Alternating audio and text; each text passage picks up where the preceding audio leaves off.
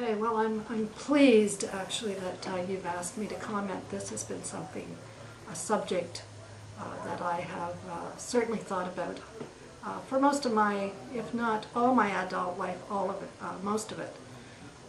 I suppose my thoughts of capital punishment really began when I read Isabelle Laborda's book about Stephen Truscott, and how that if Canada, and they did have the death penalty in 1969, but if it had not been abolished, that Stephen Truscott and many other of those people that I've come to know because of my work with AIDWIC, the Association in Defense of the Wrongly Convicted, that my friends would be dead. People that I have come to know and convinced of their innocence, and in fact DNA evidence and other evidence has proven that they are innocent. And at the time that they were convicted, certainly the public was convinced they were guilty.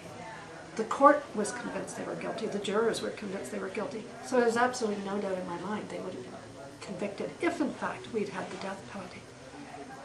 And I know you've heard this before, but in my personal opinion, the death penalty has no place in civilized society. We are not barbarians, and so we should not be acting as such. Very disappointed in the government, very disappointed in the Harper government. I remember being involved in the Joseph Stanley Folger case. This seems to be a reform policy about the death penalty.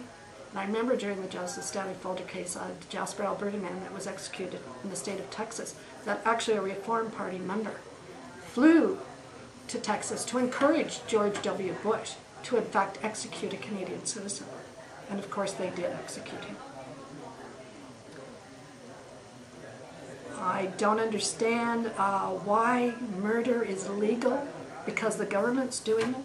But if any individual citizen goes and murders somebody, they get a death penalty. Well, what about a government that stands behind the death penalty? Murder is murder, no matter who commits it. And I don't think that you can use, victims, because there are many victims in society, but we don't go, because a victim wants revenge, we don't go out and seek revenge. We try to be reasonable, we try to be fair, we try to be just.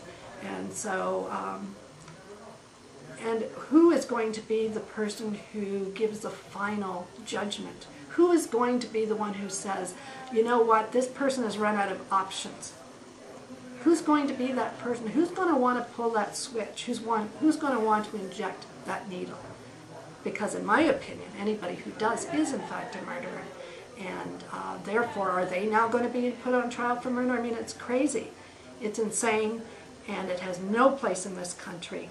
And, I could say a lot more about it, but I think it's sufficient to know that I am totally against the death penalty. I can't understand anybody who would be for it, because obviously people who commit murder, there's something going on in their life that we have to look deeper. If society were a perfect place and everybody was treated in a perfect and civilized and caring and supportive way, more than likely we would, if not have any murder, we certainly would be very reduced in the number of murders. But until people in society are treated fairly and treated with respect, I think you're going to find people desperate, doing desperate things.